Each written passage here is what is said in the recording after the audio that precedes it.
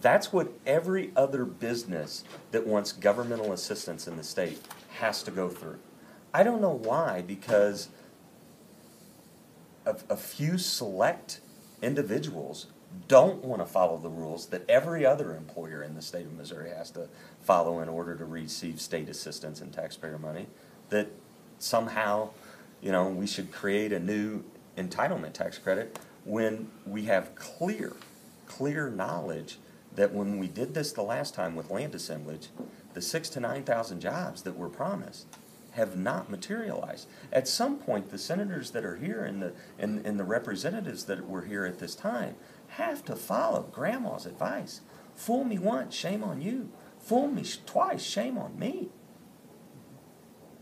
Do you see a day of amendments being offered tomorrow, or what? In your mind, what do you think is going to happen, or how will you? I have no idea, because as he and I were discussing, I think the Senate learned more about tax credits tonight than it has in my entire time, and this is the stuff that Senator Lager and I have researched on our own.